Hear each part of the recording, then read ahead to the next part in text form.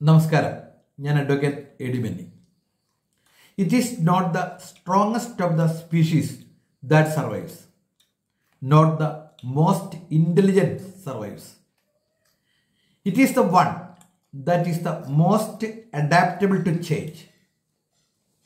ഇത് അർത്ഥമാക്കുന്നത് കരുത്തുള്ള ജീവിവർഗമല്ല നിലകൊള്ളുക, ബുദ്ധിയുള്ള ജീവിവർഗമല്ല നിലകൊള്ളുക, മറിച്ച് മാറ്റത്തിന് അനുയോജ്യമായവയാണ് നിലകൊള്ളുക. ഇത് വിഖ്യാത ശാസ്ത്രജ്ഞൻ ചാൾസ് ഡാർവിൻ്റെ ഉദ്ധരണിയാണ്. പരിണാമ സിദ്ധാന്തം എന്ന് പറയുന്ന കാഴ്ചപ്പാടിനെ വളരെയേറെ പിന്തുണയ്ക്കുന്ന ഒരു വാചകഘടനയാണിത്. അത്തരത്തിലുള്ള ആ ഒരു പ്രയോഗം ആ കാലഘട്ടത്തിൽ നടത്തുമ്പോൾ അത് ഉളവാക്കിയേക്കാവുന്ന പ്രശ്നങ്ങൾ അത് കണ്ടുകൊണ്ട് തന്നെയാണ് അദ്ദേഹം ഇപ്രകാരം സംസാരിക്കുന്നത്. ഇത് പരിണാമത്തിന് മുന്നുള്ള അതിലേക്കുള്ള ഒരു വാതായനമാണ്.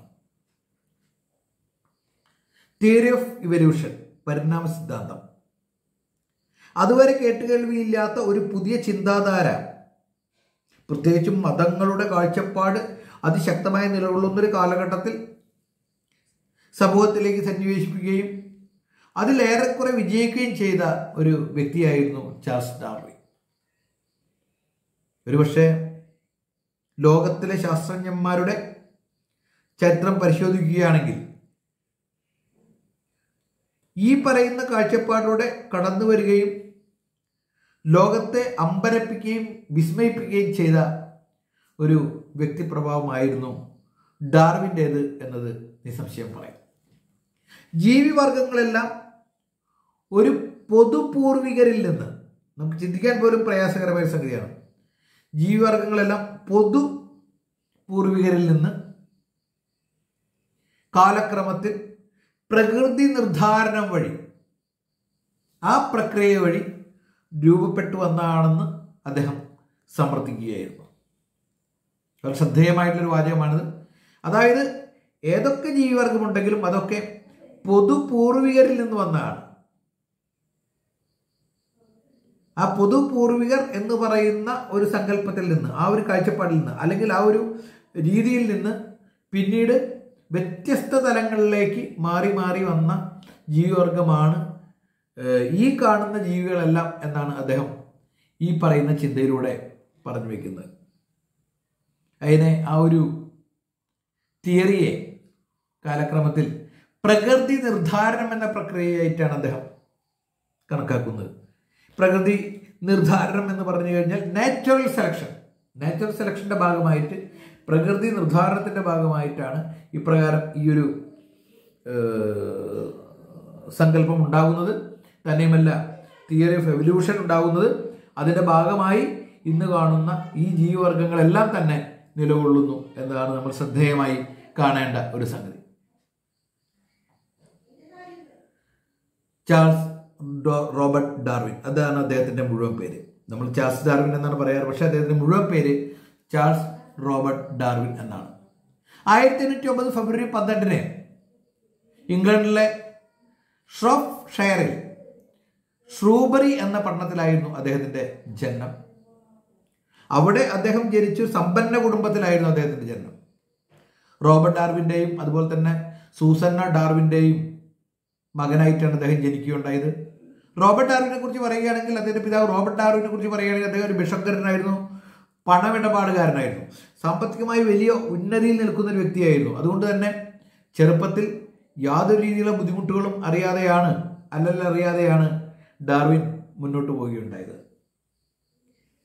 ക്രിസ്ത്യൻ യൂണിറ്റേറിയൻ വിശ്വാസികളായിരുന്നു അവർ. എന്നാൽ അതോടൊപ്പം തന്നെ ആംഗ്ലിക്കൻ സഭയുമായിട്ടുള്ള ഒരു ഐക്യവും അവർ സ്ഥാപിച്ചിരുന്നു.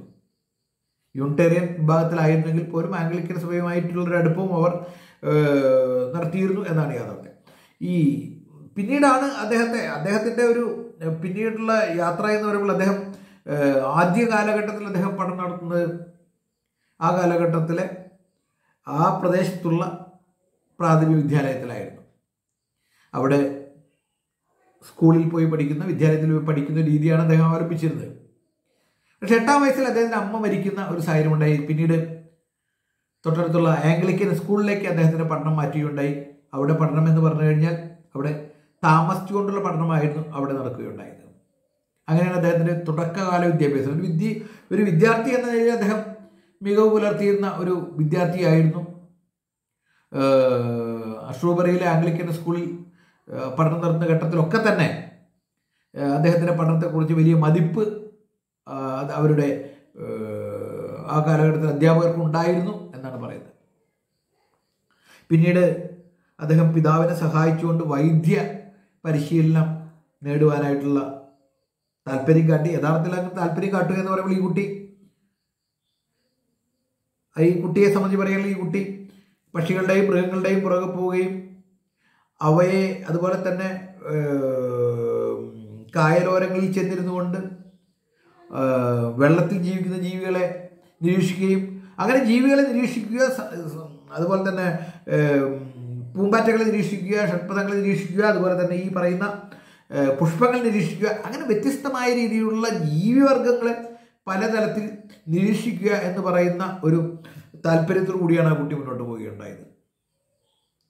പിതാവിന് തോന്നി, പ്രത്യേകിച്ചും ഒരു ഭിഷഗ്വരനാകേണ്ട കുട്ടി, താൻ ഭിഷഗ്വരനാണ്, തൻ്റെ കുട്ടി ഭിഷഗ്വരനായി കഴിഞ്ഞാൽ അതിനുള്ള സാധ്യതകൾ വളരെയേറെയാണ്. അപ്പോൾ ഒരു ഭിഷഗ്വരനാക്കാൻ വേണ്ടി ശ്രമിച്ചുകൊണ്ടിരിക്കുമ്പോൾ കുഞ്ഞു ഡാർവിനാകട്ടെ ഇത്തരം കാര്യങ്ങളുമായി മുന്നോട്ട് പോവുകയാണ്.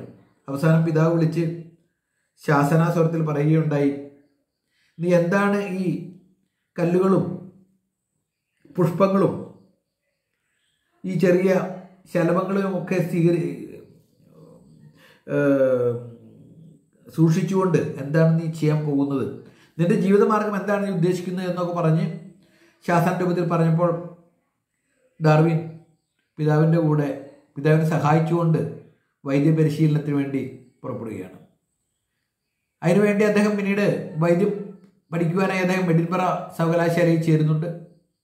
പക്ഷേ ശസ്ത്രക്രിയയിലെ പ്രാകൃതം കൊണ്ടുകൊണ്ട് അദ്ദേഹത്തെ സംബന്ധിച്ച് അദ്ദേഹത്തിന് അത് ഒരു കാരണവശാലും തുടരാൻ കഴിയില്ല എന്ന ഒരു തലത്തിലേക്ക് അദ്ദേഹത്തിന് മനസ്സ് പറയുകയും അദ്ദേഹം എഡിൻബറ സർവകലാശാലയിലെ തൻ്റെ വൈദ്യശാസ്ത്ര വിദ്യാഭ്യാസം അദ്ദേഹം പിന്നീട് നിർത്തുകയും ചെയ്യുന്ന ഒരു കാഴ്ച കാണുന്നുണ്ട്. അതോടൊപ്പം തന്നെ അദ്ദേഹം കാംബ്രിഡ്ജിൽ പിന്നീട് പഠിക്കുന്നു. അവിടെ പഠിക്കുന്ന സമയത്ത് അദ്ദേഹം പ്രത്യേകിച്ചും അവിടെ ദൈവശാസ്ത്രമാണ് പഠിക്കുന്നത്.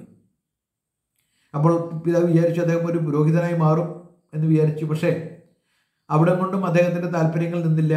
അദ്ദേഹത്തെ സംബന്ധിച്ച് വൈദ്യശാസ്ത്രമാകട്ടെ അതുപോലെ തന്നെ പുരോഹിത ജീവിതമാകട്ടെ രണ്ടും അദ്ദേഹത്തെ സംബന്ധിച്ച് കാംക്ഷിച്ചിരുന്നില്ല എന്നാണ് യാഥാർത്ഥ്യം. അദ്ദേഹത്തിൻ്റെ തലം അദ്ദേഹം ആ സമയത്ത് തന്നെ എന്താണ് താൻ ചെയ്യേണ്ടത്, തൻ്റെ ലക്ഷ്യം എന്താണ് എന്ന കാര്യത്തെക്കുറിച്ച് കൃത്യമായ ധാരണയില്ലെങ്കിലും ഒരു ശാസ്ത്രലോകത്തേക്ക് ഒരു പ്രകൃതി ശാസ്ത്രജ്ഞ എന്ന രീതിയിലേക്ക് മാറും എന്ന ഒരു കാഴ്ചപ്പാട് അദ്ദേഹത്തെ സംബന്ധിച്ച് രൂപപ്പെട്ടിരുന്നു എന്നതാണ് ശ്രദ്ധേയമായൊരു സംഗതി. അദ്ദേഹം തന്നെ തിരഞ്ഞെടുത്ത ഒരു സംഗതിയാണ്. അദ്ദേഹത്തെ സംബന്ധിച്ച് അദ്ദേഹത്തിൻ്റെ കാഴ്ചപ്പാടുകളൊക്കെ തന്നെ മുന്നോട്ട് പോകുന്ന ഒരു കാഴ്ച കാണുന്നുണ്ട്. അതിനിടയിൽ അദ്ദേഹത്തിൻ്റെ പഠന കാലഘട്ടത്തിൽ അദ്ദേഹത്തിന് ബീഗിൾ എന്ന കപ്പലിലെ 5 വർഷത്തെ യാത്ര അദ്ദേഹത്തിന് തരപ്പെട്ടു. യഥാർത്ഥത്തിൽ ഭൗമശാസ്ത്രജ്ഞൻ എന്ന നിലയിലുള്ള ഡാർവിൻ്റെ പ്രാഗൽഭ്യം തെളിയിക്കുന്ന ഒരു യാത്രയായിരുന്നു അത്. മറ്റു പല യാത്രക്കാരും അലസരായിരിക്കുമ്പോഴും ഈ പരിവേഷണ യാത്രയാണ്. ആ പരിവേഷണ യാത്രയിൽ അലസരായിരിക്കുമ്പോഴും വളരെ തീവ്രമായി കരയിലെയും കടലിലെയും നടക്കുന്ന സംഭവവികാസങ്ങൾ കൃത്യമായി വിശകലനം ചെയ്യുകയും അതിനെ ഉൾക്കൊണ്ടുകൊണ്ട് പുതിയ രീതിയിലേക്കുള്ള പഠനങ്ങൾ രൂപീകരിക്കുകയും ചെയ്യുന്ന ഒരു തലത്തിലേക്ക് ഡാർവിൻ പോയി എന്നാണ് യാഥാർത്ഥ്യം. യഥാർത്ഥത്തിൽ ഇപ്രകാരമുള്ള പരിശീലന മുറകളാണ് ചെറുപ്പം മുതൽ അദ്ദേഹം ജീവികളെ വീക്ഷിക്കുന്ന രീതി അവലംബിച്ചുകൊണ്ടാണ് ഈ പറയുന്ന പരിണാമ സിദ്ധാന്തത്തിന് അദ്ദേഹം നാന്ദി കുറിക്കുന്നത് എന്ന് പറയാൻ കഴിയും. പലപ്പോഴും അദ്ദേഹം വിമർശിക്കപ്പെട്ടു. പ്രത്യേകിച്ച് ചെറുപ്പത്തിൽ തന്നെ അദ്ദേഹത്തിൻ്റെ ചെറിയ വിക്കുണ്ടായിരുന്നു. ആ വിക്കിൻ്റെ പേരിൽ സഹ കൂട്ടുകാർ ആ കുട്ടിയെ കളിയാക്കുകയും അങ്ങനെ തന്നെ അദ്ദേഹം പ്രത്യേകിച്ചും ആ കാലഘട്ടത്തിൽ ചെറിയ കുട്ടിയായിരിക്കും വിക്കുണ്ടാകുമ്പോൾ പരിഹസിക്കപ്പെടുന്ന സാഹചര്യത്തിൽ ആ കുട്ടി ഒരു ഉള്ളിലേക്ക് വലിയുകയും തൻ്റെ മേഖല അത് അതിനെ മറികടക്കുവാനായിട്ടുള്ളത് വായനയും അതുപോലെ തന്നെ നിരീക്ഷണമാണെന്നുള്ള തിരിച്ചറിവ് കുട്ടിക്ക് വന്നിരിക്കുകയും ആ തലത്തിൽ ആ കുട്ടിയുടെ മാനസികമായ വികാസം ഉണ്ടാകുകയും ചെയ്തു എന്നാണ് പറയുന്നത്. അപ്പോൾ പലപ്പോഴും ഒറ്റപ്പെടുത്തുന്നതൊക്കെ തന്നെ പലപ്പോഴും അതൊരു വെല്ലുവിളിയായി ഉയർത്തുകയും ആ വെല്ലുവിളിയുടെ ഭാഗമായിക്കൊണ്ട് ജീവിതത്തിലേക്ക് മുന്നേറുവാനുള്ള പുതിയ ചിന്തകൾ സ്വാംശീകരിച്ചെടുക്കുവാനുള്ളൊരു മാർഗമായി നമുക്കും കാണാവുന്നതാണ് എന്നാണ് ഡാർവിൻ്റെ ആ ജീവിത രീതിയിൽ നമുക്ക് മനസ്സിലാക്കാൻ കഴിയുന്ന സംഗതികൾ. പലപ്പോഴും നമ്മളെ സംബന്ധിച്ച് അന്തർമുഖരായി ഈ പറയുന്ന പലരും നമ്മളെ ഒറ്റപ്പെടുത്തുമ്പോൾ ആ ഒറ്റപ്പെടുത്തൽ അല്ലെങ്കിൽ മറ്റുള്ളവർ പരിഹസിക്കുമ്പോൾ ആ പരിഹാസം അല്ലെങ്കിൽ ഒറ്റപ്പെടുത്തൽ മുടക്കുമുതലാക്കി എടുത്തുകൊണ്ട് പിന്നീട് അതിശക്തമായി സമൂഹത്തിലേക്ക് വളർന്നു വരികയും തൻ്റെ ചിന്തകളും പഠനങ്ങളെയും ലോകത്തിന് മാതൃകയാക്കി മാറ്റുവാനും ലോകം അത് അംഗീകരിക്കുവാനുമുള്ള തലത്തിലേക്ക് അത് മാറ്റിയെടുക്കുകയും ചെയ്യുക എന്ന ലക്ഷ്യം അദ്ദേഹം പൂർത്തീകരിച്ചു. ഇത് തന്നെയാണ് നമ്മുടെ ജീവിതത്തിൽ നമുക്ക് ചെയ്യാനുള്ളത് എന്നത് കൂടി നമ്മൾ ഇതിനോടൊപ്പം ചേർത്ത് മനസ്സിലാക്കി പോകേണ്ട ഒരു സംഗതിയാണ്. അതോടൊപ്പം തന്നെ ബീഗിൾ എന്ന യാത്രയിൽ ആ കാലത്തിന് ശേഷം അദ്ദേഹം പറയുന്ന ഒരു കൃത്യമായ നിലപാടുണ്ട്. ഭൂതകാലത്തെക്കുറിച്ചുള്ള അറിവിലേക്കുള്ള വഴി വർത്തമാനകാലത്തിൻ്റെ പഠനമാണെന്നുള്ള ചാൾസ് മില്ലിൻ്റെ സിദ്ധാന്തത്തെയാണ് അദ്ദേഹം പിന്തുണയ്ക്കുകയുണ്ടായത്.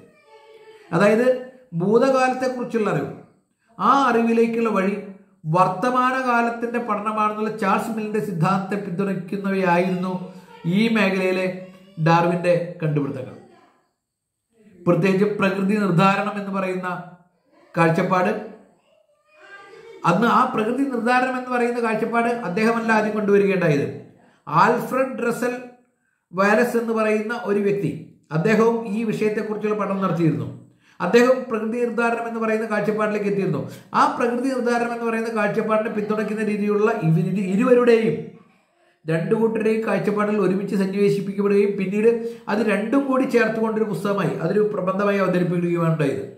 അപ്പോൾ ഈ പറയുന്ന ചാൾസ് ഡാർവിനും അതുപോലെ തന്നെ ആൽഫ്രഡ് റസൽ വാലസും കൂടിയുള്ള ഈ ഇരു വിഭാഗം കൂടിയുള്ള കാഴ്ചപ്പാടുകൾ ആ ഒരു പൊതു പൈതൃകം എന്ന് പറയുന്ന കാഴ്ചപ്പാടിലേക്ക് ഇരുവരും എത്തിച്ചേരുകയുണ്ടായി. അതായത് ജീവിവർഗങ്ങളെല്ലാം പൊതു പൂർവികരിൽ നിന്ന് കാലക്രമത്തിൽ പ്രകൃതി നിർദ്ധാരണം എന്ന പ്രക്രിയയിലൂടെ രൂപപ്പെട്ടു വന്നതാണെന്ന് കണ്ടെത്തുന്ന ഒരു രീതിയിലേക്ക് അത് മാറുന്ന ഒരു കാഴ്ചയാണ് പിന്നീട് കാണുകയുണ്ടായത്.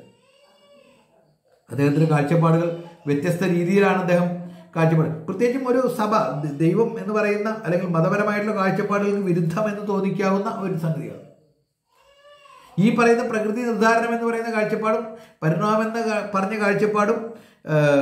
ബന്ധപ്പെട്ട മതങ്ങളിലെ ആ കാലഘട്ടത്തിലെ മതങ്ങളിൽ രൂഢമൂലമായിരിക്കുന്ന മതങ്ങളുടെ കാഴ്ചപ്പാടുകൾക്ക് കടകവിരുദ്ധമായിരുന്നു. ചിലർ അതിനെ ബൈബിളിലെ ആശയങ്ങളുമായി സന്നിവേശിപ്പിച്ചുകൊണ്ട് അവതരിപ്പിക്കാൻ ശ്രമിച്ചുവെങ്കിലും, പുരോഹിത ഭാഗത്ത് നിന്ന് തന്നെ അത് ശ്രമിച്ചുവെങ്കിലും അതിന് ഭൂരിപക്ഷം പിന്തുണ ലഭിക്കുകയുണ്ടായില്ല. മറിച്ച് ഇത്തരം ചിന്തകളൊക്കെ തന്നെ ദൈവിക വിരുദ്ധമാണ് എന്നുള്ള വലിയ കാഴ്ചപ്പാട് കാലഘട്ടത്തിൽ പുലർത്തപ്പെടുകയുണ്ടായി.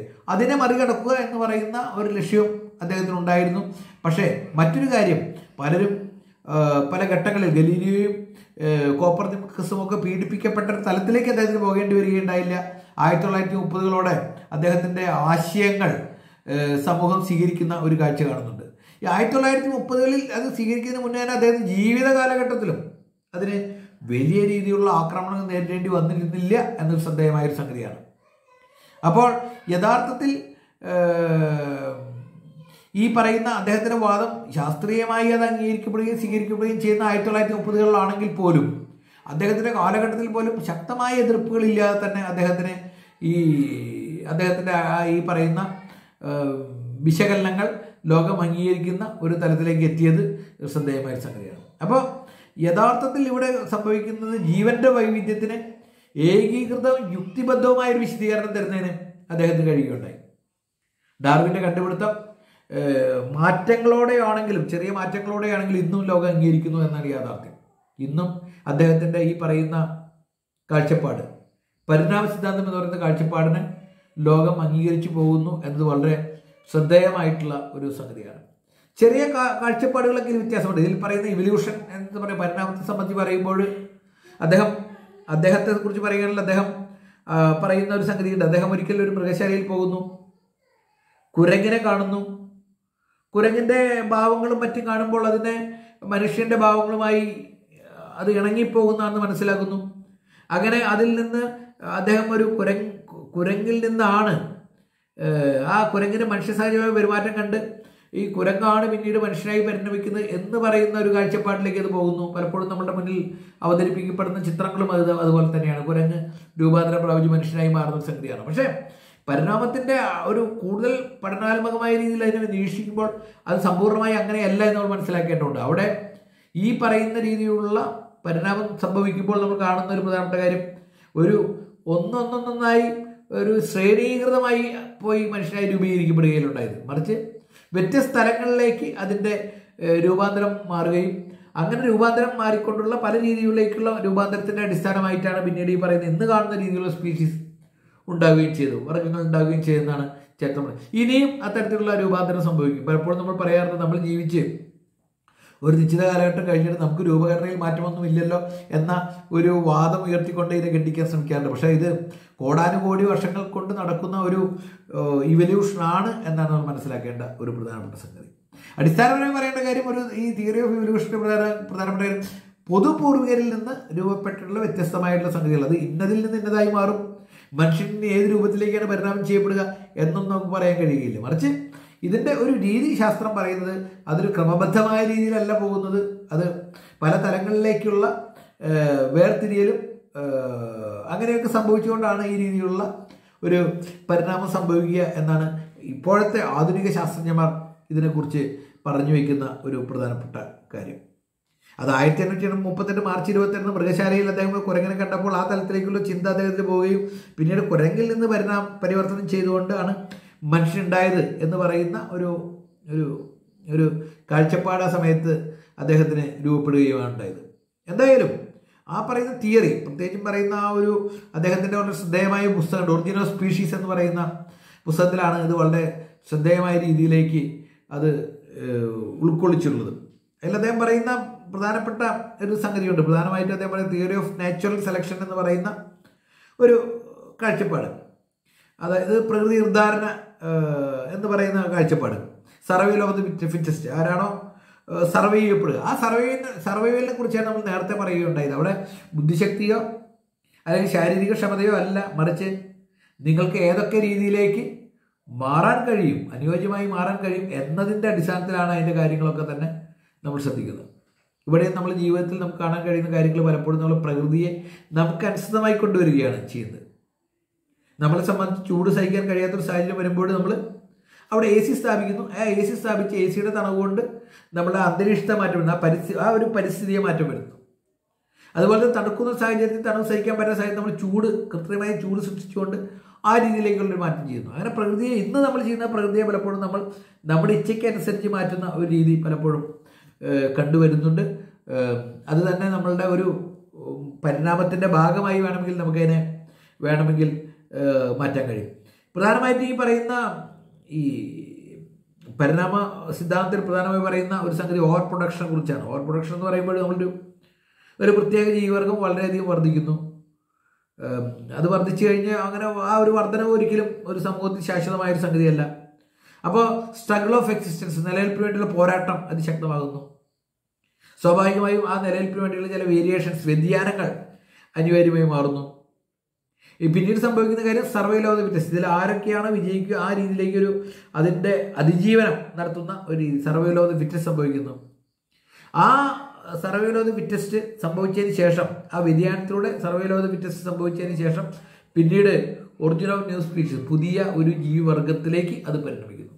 ഇതാണ് യഥാർത്ഥത്തിൽ ആ ഒരു പരിണാമ സിദ്ധാന്തത്തിലൂടെ പറഞ്ഞു വയ്ക്കുന്ന ഒരു പ്രധാനപ്പെട്ട. അപ്പോൾ over production, struggle for existence, variation, survival of the fittest, origin of new species, ഇതാണ് ആ തിയറിയിൽ, പ്രത്യേകിച്ചും ഈ പറയുന്ന തിയറി ഉൾക്കൊള്ളുന്ന ഒരു സംഗതി. അവിടെ അതിനൊരു കോൺട്രാ തിയറി, ഒരു വിരുദ്ധവാദം എന്ന് പറയുന്നത് മ്യൂട്ടേഷൻ തിയറിയാണ്. മ്യൂട്ടേഷൻ തിയറിയിൽ പ്രത്യേകിച്ചും ഈ ഡാർവിൻ്റെ തിയറി പ്രത്യേകിച്ചും അത് ഗ്രാജുവലായിട്ടാണ് ഈ പറയുന്ന രീതിയിലുള്ള പരിണാമം സംഭവിക്കുന്നത്. പറയുമ്പോൾ മ്യൂട്ടേഷൻ അത് വളരെ വേഗത്തിൽ ചെയ്ത്, പ്രത്യേകിച്ച് നമ്മൾ കോവിഡ് അണുക്കളുടെ കാര്യത്തിലൊക്കെ തന്നെ നമ്മളത് കാണുകയുണ്ടായി. മ്യൂട്ടേഷൻ സംഭവിച്ച് വീണ്ടും ഉടൻ തന്നെ അത് മാറ്റം വരുന്ന രീതി നമുക്ക് കാണുകയുണ്ടായി. അപ്പോൾ അത്തരത്തിൽ മ്യൂട്ടേഷൻ ഉള്ളൊരു തിയറി വേറെയുണ്ട്. പക്ഷേ എന്തായിരുന്നാലും ആത്യന്തികമായിട്ട് ഈ പറയുന്ന എവല്യൂഷൻ എന്ന് പറയുന്നത് മ്യൂട്ടേഷനോടെ വേഗത്തിലാകട്ടെ, അല്ലെങ്കിൽ ഡാർവിൻ പറഞ്ഞ പോലെ അത് ഒരു ഗ്രാജുവൽ ആകട്ടെ, എന്തായാലും അത് സംഭവിക്കുന്നു എന്നുള്ളത് വളരെ ശ്രദ്ധേയമായിട്ടുള്ള ഒരു സംഗതിയാണ്. എന്തായാലും അദ്ദേഹത്തിൻ്റെ ഈ പറയുന്ന തിയറികൾക്കൊക്കെ തന്നെ ലോകത്തിൻ്റെ വലിയ രീതിയിലുള്ള അംഗീകാരം ലഭിച്ചു എന്നത് ശ്രദ്ധേയമായ സംഗതിയാണ്. അതിൽ യാതൊരു രീതിയിലുള്ള പലരും അതിനെ ഭിന്നമായ സ്വരം ഇപ്പോഴും ഉയർത്തുന്നുണ്ടെങ്കിൽ പോലും ലോകം ഏറെക്കുറെ അംഗീകരിച്ച മട്ടാണ് ഈ പറയുന്ന കാഴ്ചപ്പാട്. ആ കാലത്ത് അതിനെ ശക്തമായി എതിർക്കുന്ന ഒരു രീതി ഉണ്ടായിരുന്നു. അത് ഈശ്വര നിഷേധമാണെന്നും വാനര പൈതൃകത്വം അംഗീകരിക്കേണ്ടി വരുമെന്നും എന്നൊക്കെ രീതിയിലുള്ള കാഴ്ചപ്പാടുകൾ ഉണ്ടായിരുന്നു. അപ്പോൾ ഈ പറയുന്ന അതൊരു ആജ്ഞേയ വാദമാണെന്നുമുള്ള അങ്ങനെയുള്ള കാഴ്ചപ്പാടുകളൊക്കെ ആ വിഷയത്തെക്കുറിച്ച് ഉണ്ടായിരുന്നു. പക്ഷേ ഇതിനൊക്കെ ഡാർവിൻ മറികടക്കുന്നുണ്ട്. അദ്ദേഹത്തിൻ്റെ കൃത്യമായിട്ടുള്ള നിലപാടിൽ നിന്നുകൊണ്ടുള്ള കൃത്യമായ തിയറി വെച്ചുകൊണ്ടാണ് അദ്ദേഹം ഇത് പറയുകയുണ്ടായത്. അദ്ദേഹം പലപ്പോഴും ഈ ഹാസ്യാത്മകമായി പ്രതികരിക്കുന്ന വ്യക്തിയാണ്. അദ്ദേഹത്തിൻ്റെ ഭാര്യ എമ്മ വെഡ്ജ്വുഡ് ആണ് അദ്ദേഹത്തിൻ്റെ ഭാര്യ. വിവാഹത്തെക്കുറിച്ച് വ്യത്യസ്തമായ കാഴ്ചപ്പാടുകൾ പുലർത്തിയ ഒരു വ്യക്തിയായിരുന്നു അദ്ദേഹം. വിവാഹം കഴിച്ചു കഴിഞ്ഞാൽ നിങ്ങൾക്ക് ഒരുപക്ഷെ സ്ഥിരമായിട്ടുള്ളൊരു സഹചാരിത്വം ലഭിക്കും. നിങ്ങളെപ്പോഴും നിങ്ങളുടെ കൂടെ ആളുണ്ടായിരിക്കും. അതുപോലെ തന്നെ വാർദ്ധക്യത്തിൽ നിങ്ങൾക്കൊരു സൗഹൃദത്തിന് ആളുണ്ടായിരിക്കും എന്നൊക്കെ പറയുമ്പോൾ തന്നെ അതോടൊപ്പം തന്നെ അദ്ദേഹം പറയുന്ന മറ്റൊരു കാര്യം, ഇപ്രകാരം ഭാര്യ ഉണ്ടായിക്കഴിഞ്ഞാൽ പുസ്തകം വാങ്ങുവാനുള്ള പണം കുറയും, ഭാര്യയ്ക്ക് വേണ്ടി ചെലവ് ചെയ്യണമല്ലോ. അതുപോലെ തന്നെ മറ്റൊരു കാര്യം അദ്ദേഹം പറയുന്നത്, വെറുതെ അനാവശ്യമായിട്ടുള്ള സമയനഷ്ടം ഒരുപാട് സംഭവിക്കും എന്ന് പറയുന്ന ഒരു കാഴ്ചപ്പാടൊക്കെ ഹാസ്യാത്മകമായി അദ്ദേഹം പറഞ്ഞു വെച്ചിട്ടുണ്ട്. അദ്ദേഹം അത് ഇത്രയും ഉയർന്ന ചിന്തകൾക്കൊപ്പം തന്നെ ഇത്തരത്തിലുള്ള ഹാസ്യാത്മകമായ കാഴ്ചപ്പാടുകളും കൂടി പുലർത്തുവാൻ അദ്ദേഹത്തിന് കഴിഞ്ഞിരുന്നു എന്നാണ് യാഥാർത്ഥ്യം. എന്ന് ഈ ലോകചരിത്രത്തെ ഏറ്റവും സ്വാധീനിച്ച വ്യക്തികളുടെ മൈക്കിൾ ഹാർട്ട് എഴുതിയ ആ പുസ്തകത്തിലെ 16ാം സ്ഥാനം അദ്ദേഹം അലങ്കരിക്കുന്നുണ്ട്. 16ാമനായിട്ട് ലോകത്തെ സ്വാധീനിച്ച ഒരു വ്യക്തിയായിട്ടാണ് അദ്ദേഹത്തെ കണക്കാക്കുന്നത്. അപ്പോൾ ആ തരത്തിലുള്ള വലിയ ആശയങ്ങൾ മുന്നോട്ട് കൊണ്ടുവരികയും ആ ആശയത്തെ കൃത്യമായ രീതിയിലേക്ക് പ്ലേസ് ചെയ്യുകയും ആ സമൂഹത്തെ പ്ലേസ് ചെയ്യുകയും ചെയ്ത ഒരു വ്യക്തിയായിരുന്നു അദ്ദേഹം. അദ്ദേഹത്തിൻ്റെ കാഴ്ചപ്പാടുകളൊക്കെ തന്നെ വലിയ രീതിയിലേക്കുള്ള സമൂഹത്തിലേക്ക് പിന്നീട് അത് ഏറ്റെടുത്തു എന്നതുകൂടി വളരെ ശ്രദ്ധേയമായ സംഗതിയാണ്. അദ്ദേഹം അതുപോലെ തന്നെ മനുഷ്യത്വപരമായ ഗുണങ്ങളുള്ള ഒരു വ്യക്തിയായിരുന്നു. അദ്ദേഹം അടിമത്തത്തിനും അതുപോലെ തന്നെ ഈ അതിശക്തമായി എതിർത്തിരുന്നൊരു വ്യക്തിയായിരുന്നു. അതുപോലെ ജാതിയിലെ വ്യത്യസ്തമായ ജനങ്ങളെ വ്യത്യസ്തമായ വംശങ്ങളായി കണക്കാക്കുന്ന ആ രീതിയിലുള്ള കാഴ്ചപ്പാടുകൾക്കെതിരെ അദ്ദേഹം ശക്തമായ നിലപാടെടുക്കുന്നു. ഒരു പ്രത്യേക സമൂഹത്തെ മാറ്റി നിർത്തിക്കൊണ്ട് അവരെ നിറത്തെ അടിസ്ഥാനമാക്കി അവരുടെ സ്വഭാവ സവിശേഷതകളെ അടിസ്ഥാനമാക്കിയൊക്കെ തന്നെ അവരെ വേർതിരിച്ച് കാട്ടുന്ന ഒരു രീതി, പ്രത്യേകിച്ചും ഒരു പൊതു പൈതൃകത്തിൽ നിന്ന് വരുന്ന വ്യക്തികൾക്ക് അതൊന്നും അതൊരു ഭൂഷണമല്ലാത്ത ഒരു കാഴ്ചപ്പാടാണെന്നുള്ള കൃത്യമായ രീതിയിലുള്ള ഒരു നിലപാട് അദ്ദേഹത്തിന് ഉണ്ടായിരുന്നു. അപ്പോൾ ക്രിസ്തുമതത്തിൻ്റെ ആശയങ്ങളോട് അദ്ദേഹം അതിശക്തമായി കലഹിച്ചിരുന്നെന്ന് പറയാൻ കഴിയില്ല. അദ്ദേഹത്തിൻ്റെ ആശയങ്ങൾ മുന്നോട്ട് വെച്ചു. അത് ക്രിസ്തുമതത്തിൻ്റെ ആശയങ്ങളുമായി ചിലർക്ക് അത് ഭിന്നമായി തോന്നി, ചിലർ അതിനനുസൃതമായി വ്യാഖ്യാനിച്ചു. എന്തായാലും ചാൾസ് ഡാർവിൻ മുന്നോട്ട് വെച്ചുള്ള ആശയങ്ങൾ ഇന്നും വളരെയേറെ പ്രസക്തമാണ്. 1882 ഏപ്രിൽ 19 അദ്ദേഹം കെൻറ്റ് എന്ന സ്ഥലത്ത് ഡൗൺ എന്ന് പറയുന്ന പ്രദേശത്ത് വെച്ചാണ് അദ്ദേഹം മരണപ്പെടുന്നത്. അദ്ദേഹത്തിൻ്റെ ജീവിതം യഥാർത്ഥത്തിൽ ഒരു സമരങ്ങളുടെ ഒരു പ്രയാണമായിരുന്നു എന്ന് വേണമെങ്കിൽ പറയാം. ഓരോ കാലഘട്ടത്തിലും അദ്ദേഹം വയ്ക്കുന്ന തിയറികളൊക്കെ തന്നെ നിലനിൽക്കുന്ന കാഴ്ചപ്പാടുകൾക്ക് എതിരായിരുന്നു. അപ്രകാരമുള്ള ഒരു പ്രത്യേക രീതിയിലുള്ള, എന്നാൽ പോലും വലിയ പരിക്കില്ലാതെ, വലിയ ആക്രമണമില്ലാതെ അദ്ദേഹത്തിന് മുന്നോട്ട് പോകാൻ കഴിഞ്ഞു എന്നത് അദ്ദേഹത്തിൻ്റെ ഇത്തരം കാര്യങ്ങൾ പ്ലേസ് ചെയ്യുന്നതിനുള്ള അതിലെ ശാസ്ത്രീയമായിട്ടുള്ള കാഴ്ചപ്പാടുകളായിരുന്നു. അത് മറ്റുള്ളവർക്ക് നിരസിക്കാൻ പറ്റാത്ത രീതിയിലാണ് അദ്ദേഹം അത് പ്രസൻറ്റ് ചെയ്യുകയുണ്ടായത്. അതുകൊണ്ട് അത് ദൈവദൂഷണമാണ് എന്ന് പറഞ്ഞുകൊണ്ട് വലിയ രീതിയിലുള്ള അദ്ദേഹത്തിനുള്ള ആക്രമണത്തിനാരും മുതിരുകയുണ്ടായില്ല. എന്തായാലും ഇന്നും അദ്ദേഹത്തിൻ്റെ ആ തിയറി ഓഫ് ഇവല്യൂഷൻ, പരിണാമ സിദ്ധാന്തം ശ്രദ്ധേയമായി തന്നെ നിലകൊള്ളുന്നു. ഇന്നും അടിസ്ഥാനപരമായി ആ സിദ്ധാന്തത്തെ മുന്നിൽ നിർത്തിക്കൊണ്ട് തന്നെയാണ് ഈ രംഗത്തുള്ള ഗവേഷണങ്ങൾ അതിശക്തമായി മുന്നോട്ട് പോയിക്കൊണ്ടിരിക്കുന്നത്. എന്തായാലും അദ്ദേഹത്തിൻ്റെ ആ മികവിൽ നമുക്ക് നമിക്കാം. എല്ലാവർക്കും ആശംസകൾ നേരുന്നു. നന്ദി, നമസ്കാരം, ജയ് ഹിന്ദ്.